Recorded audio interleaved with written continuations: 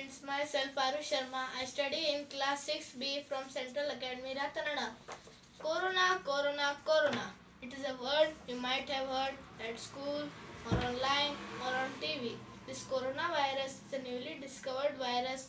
It causes a disease called COVID-19. In many parts of the world, it had made lots of people sick. Lots of symptoms are similar to the flu, like dry, itchy cough, high fever, and kinda hard to breathe. If anyone got sick and feel like they might have coronavirus, they can immediately call their doctor and get help. There are some things you can do to protect yourself, your family, and your friends from getting sick. First, wash your hands often. Second, sneeze into your elbow. Third, avoid touching your face.